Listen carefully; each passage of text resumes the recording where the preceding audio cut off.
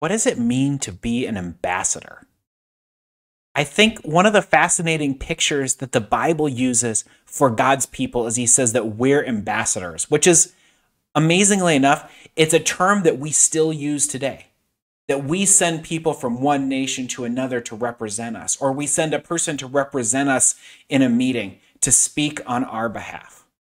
In other words, we have people who we believe have the authority to be able to speak up for us. The question is always this: who speaks for God in the world?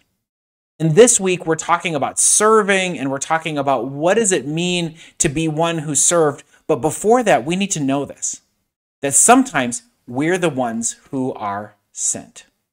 In 2 Corinthians chapter 5, beginning in verse 20, Paul is writing to the church, and he says this: "So we are ambassadors for Christ, since God is making his appeal through us. We entreat you to be, on behalf of Christ, be reconciled to God."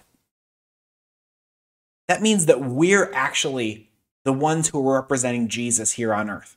If you're a Christian, your responsibility is to represent Jesus to other people. So the question is this: what does it look like to do that? We're talking about we were made for good works. We were made for other people. But as we present ourselves, as we care for other people, know this, that part of God's plan for you is that people would know who Jesus is through who you are.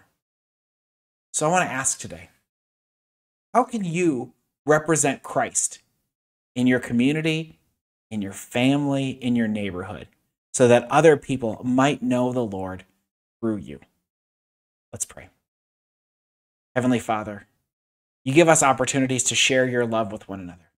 Teach us to do this in all kinds of new ways, and remind us that we get to be your representatives. We're so thankful for that privilege, and we pray now that you would surround us. We pray these things in Jesus' name. Amen.